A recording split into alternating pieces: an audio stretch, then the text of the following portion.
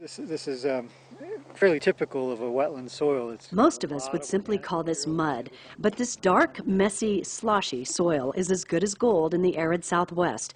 To wetland biologists like Dr. Jim Allen, the executive director of Northern Arizona University's School of Forestry, a soggy, mucky meadow is an indicator of forest health.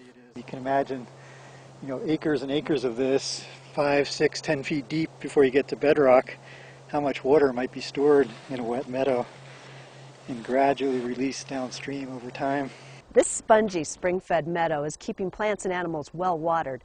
There used to be a lot of these, but not anymore. The very first explorers, the very first pioneers coming through here, they would have moved through an area that had very open forest in the uplands right above us here, and then they would have come through one meadow after another as they worked their way, say, from east to west across northern Arizona. Now, deeply eroded gullies quickly whisk water away. Dry meadows carry only memories of old stream channels, and scientists like NAU's Dr. Abe Springer say our overcrowded pine forests are draining our wetlands. If we return the forest density to a more pre-settlement condition with a more natural fire regime, most of our indicators and studies show that we should modestly increase the amount of surface runoff and increase the amount of recharge to the aquifers by decreasing the amount of water that the trees and the vegetation uses and returns to the atmosphere. By thinning the forest, rebuilding shallow streams, and reducing the impact of grazing animals,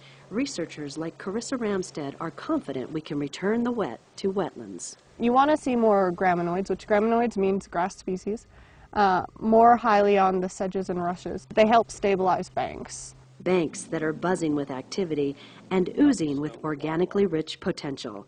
For Inside NAU, I'm Bonnie Stevens with the Ecological Restoration Institute.